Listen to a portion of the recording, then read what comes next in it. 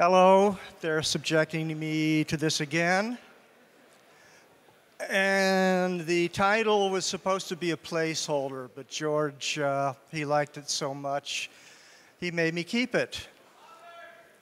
Louder, louder. I was supposed to have a headset too, so I didn't have to do this. But here we are. My job when I got here was to take this interpreter and make it go faster.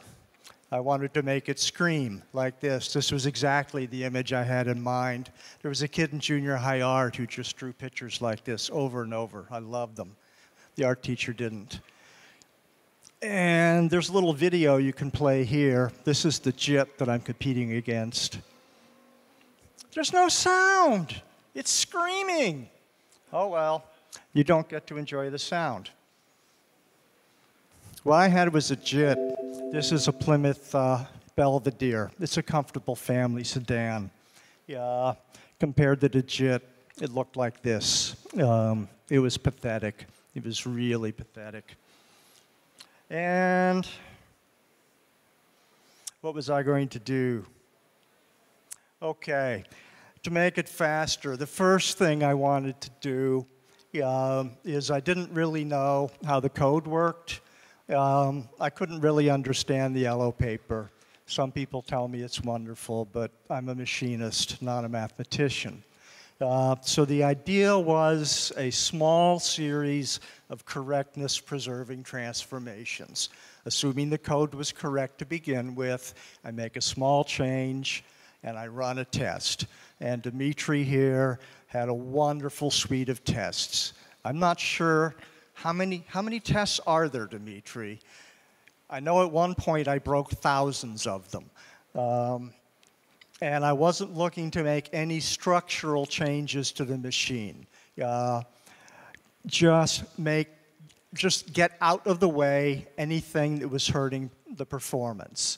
A lot of the instructions were using infinite precision arithmetic. Almost none of them needed to. I was able to get away with 512 bits. The gas calculations were being done with 256 bits. The Go machine had already switched to 64 bits. 2 to the 256 is approximately the number of atoms in the universe, which I thought was probably more gas than anybody was ever going to need. So in general, also, there was one routine which was doing all of the gas and memory computations. It was doing it for every single instruction that it ran. And that routine was generally more expensive than the computation itself. So that was a matter of breaking it into little pieces and running only those pieces that were relevant to the routine that I was trying to run. Doo-doo. There it goes. And so when you're done, you've stripped out everything from that Belvedere that was in the way of making it go faster, and you have the Roadrunner, which was Plymouth's attempt to compete with the Dodge Charger. And it did pretty well. And this is the interpreter which is shipping in today's code. The loop test, it's hard to make much faster. It just goes in a circle, and the JIT sees that circle and reduces it to almost nothing. The RNG test is a little random number generator, old-style Knuth generator, just does a lot of computation. That's respectably faster, not where I wanted it. The RC5 interpreter is the old RC5 cipher. So it's not much used anymore, but it's a good example of an actual program. And to get from there, the approach was to start making more actual changes to the structure of the interpreter. So I wanted some new, faster opcodes. I wanted a constant pool that is currently, if there's a push instruction, the constant to be pushed is laid out right in the byte code. It's in most significant byte first order, and it has to be loaded up into the stack 1 byte at a time. So I create a pool of preloaded constants. I can index them with 1 byte and move them onto the stack with a quick assignment. So that's specifically a new push C instruction that just has that 1 byte. So I can just index in. The other thing I did, which Jeffrey has also done in the Go interpreter, is that all of the jumps in the EVM are computed go-tos. How many Fortran programmers left in this room? Wow, 3. I make 4. That's scary. It's the only language I recall besides assembly with computed go-tos. The trouble with the computed go-to is at runtime, you have to check as to whether the go-to is going to somewhere valid or just landing in the middle of nowhere. And that takes time. So what we do is at load time, we look to see, is the place it's going to constant? Is the place it's going to correct?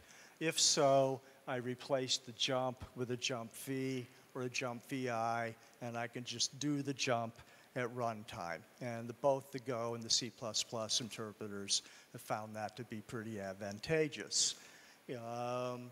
And so tomorrow's interpreter, which is running on my machine right now and not anywhere else, we're starting to look pretty good.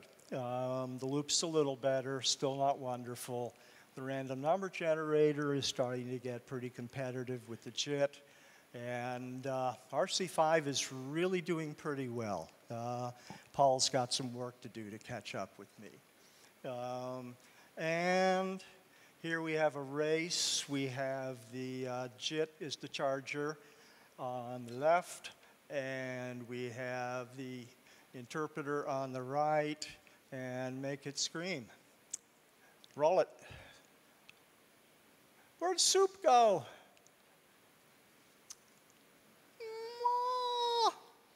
There's a video to play here. Somebody knows how to play it. No. This guy, he's a video. He plays. 46 gears going against Dave today. There we go. Sound. Legit's winning. I'm catching up. Oof. That's a quarter mile. Yeah, heck with Teslas. They don't burn enough alcohol.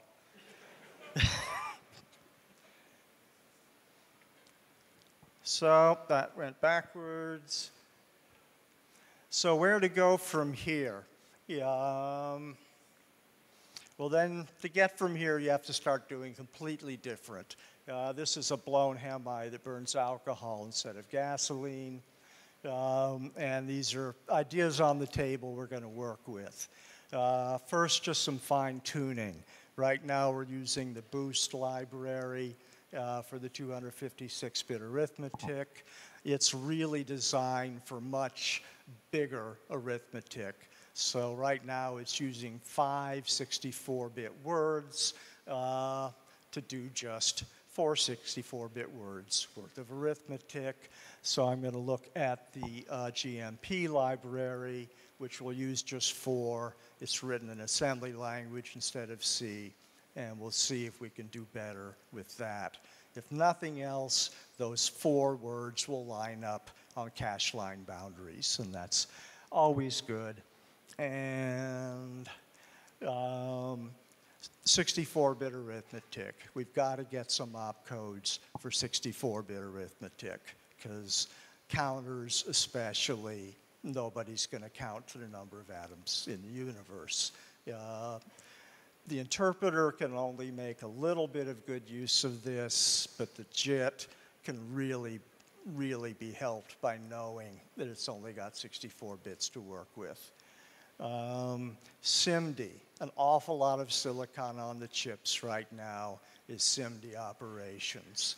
And a lot of crypto stuff can take a really good advantage of SIMD registers. So we're looking at that. And more structural changes. Right now, the EVM is a stack machine. If you want to add two numbers, you push a 1 on the stack. You push a 2 on the stack, then you say an add, it adds a 2, it pulls 2 of them off the stack, it pushes another 1 on the stack, and off you go. This was like really great for hand calculators. Very good way to do hand calculators. Real chips anymore are register machines. The problem here, for a JIT, that's the way you do it, but JITs tend to run in the background. They can run slowly.